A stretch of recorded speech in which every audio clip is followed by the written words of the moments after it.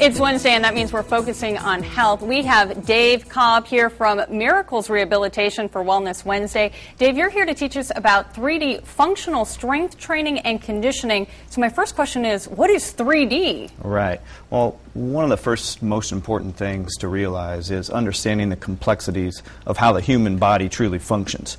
How every body part, in fact, every muscle, every tendon, every ligament, and most importantly, every joint in the body moves in 3 dimensions.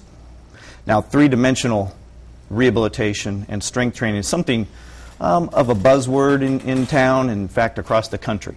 A lot of the physical therapists that I work with and are trained in understanding how the body functions, but when we talk about 3-dimensional movement, it's trying to break that down so we can develop strategies to implement some of our techniques to better help our patients and our clients. And it's really easy to modify exercises to make them 3D. Can you show us some? Well, sure. I think one of the first most important things is understanding the 3 planes of motion which make up that 3D movement pattern.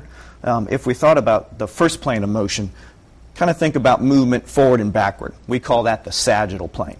The side-to-side movement is called the frontal plane. And then there's the third and maybe even the most important movement pattern called the transverse plane.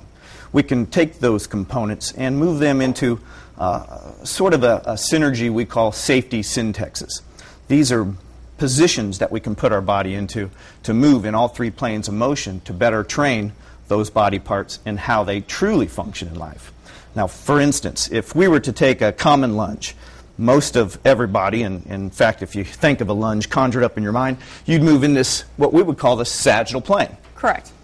We can also take that concept of 3D motion and move sideways or in the frontal plane, and even more importantly, train our patients to move in a rotational plane of motion, which is that all-important transverse plane.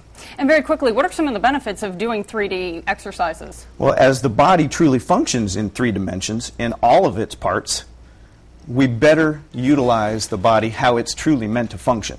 Therefore, we don't leave anything left to chance. All of the body parts are actually utilized in every exercise that we perform. All right. Thank you, Dave.